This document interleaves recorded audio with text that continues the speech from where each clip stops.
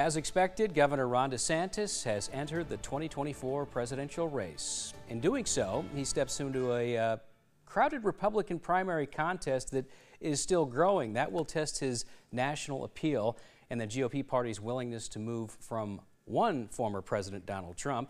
DeSantis revealed his decision in a Federal Election Commission filing before an online conversation with Twitter CEO Elon Musk that began moments ago today. Political director Dave Price joins us now. And Dave, unlike Governor DeSantis, former Vice President Mike Pence hasn't announced his plans yet. And is there any clue as to when he will? We are still waiting. He has said that candidates would need to decide in June, so we know that it's getting close to June here. Now, Pence is now perhaps the most well-known Republican who has not said yet what he wants to do in 2024.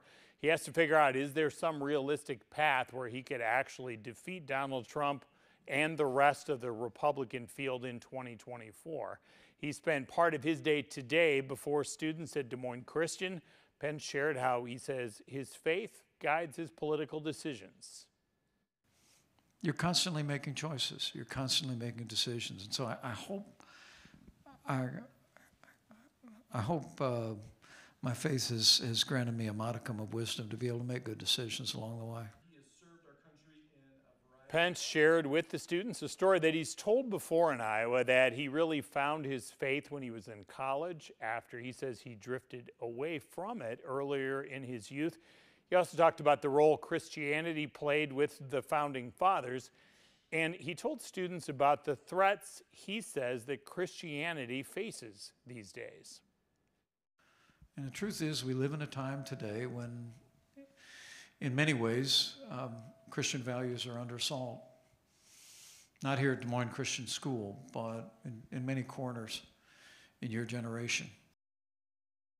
He did not say specifically how or which Christian values he believes are under assault. Now, he did have something in common today with an already declared presidential candidate. That's South Carolina Senator Tim Scott.